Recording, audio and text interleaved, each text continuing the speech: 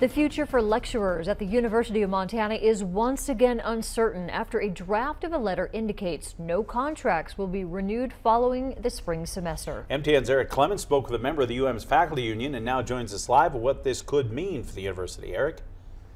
Jill, Dennis, this letter has not yet been sent out, but if the current draft is any indication, UM administrators are taking drastic measures to make ends meet.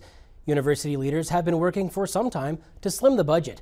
But faculty union leaders worry this is not an appropriate action and could end up hurting the school more than it helps.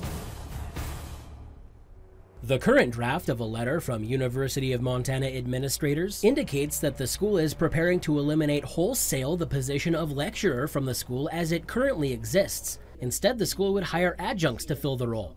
The decision could impact as many as 35 lecturers. This would allow the school more flexibility in hiring, as year-long contracts would no longer exist, and teachers would be hired on a class-by-class basis. UM Faculty Union spokesperson Lee Banville worries this could drive away quality professors. I think what it means is if you're a good one, you're going to leave. And really, when you look at who these people are, you know, the people like Gary Kerr, or Robert Stubblefield, or Josh Slotnick from the Pease Farm, these are like institutions within the institution, and they are like part of the reason a lot of kids come here. So the experience of undergrads is going to be really damaged by this.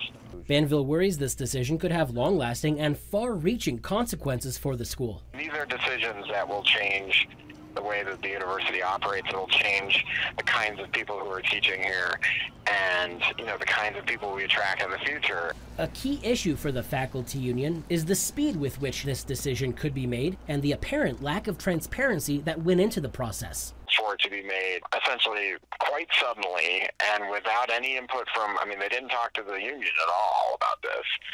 You know, it just seems like we're back to where we were, you know, 5 months ago, where I thought maybe we were going to actually have more of a working together thing, but that appears not to be the case.